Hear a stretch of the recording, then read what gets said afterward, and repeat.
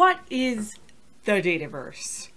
For all of my customer engagement friends out there, you probably already have a pretty good idea of what the Dataverse is. For my finance and operation consultant friends out there in the world, maybe you have a good idea, maybe you don't. Maybe you're looking to learn a little bit more about it. But for all of those Dynamics 365 newbies out there, you're probably scratching your head thinking to yourself, what is this Dataverse thing?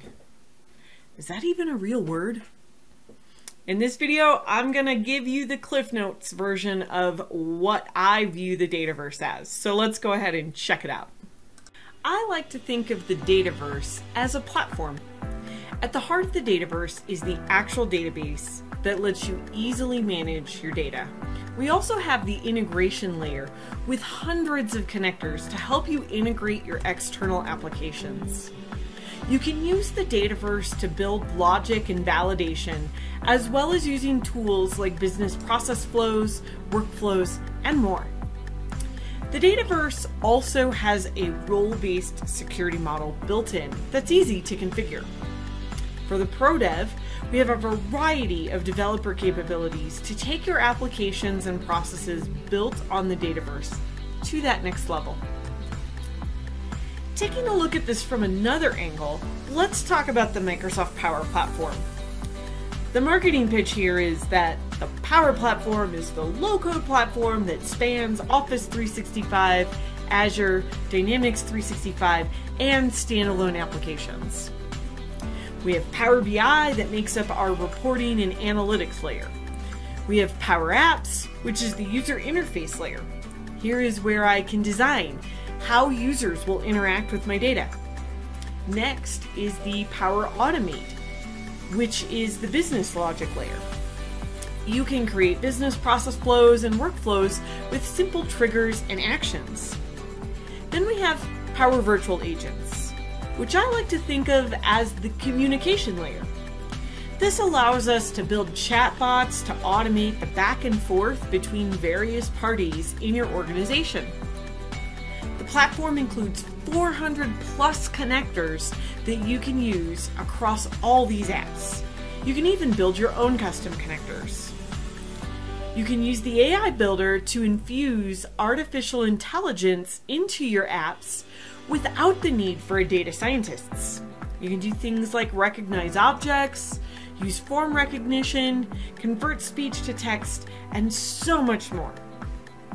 And I like to think of the Dataverse as the wrapper for all of this.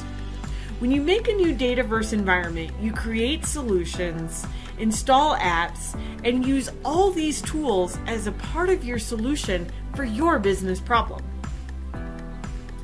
Dynamics 365 sales, customer service, marketing, and field service are all just what we call model-driven Power Apps that are built directly on the Dataverse.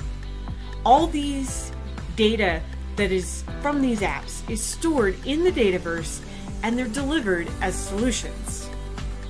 However, finance and operation apps are a little different. They're not built directly on the Dataverse, but they are designed to integrate in one of three ways. First is dual write. As the name suggests, we copy data back and forth from Finance and Operations database into the Dataverse database. There are multiple work streams that are designed to flow back and forth out of the box, such as customers, sales, and invoices. Next are virtual entities.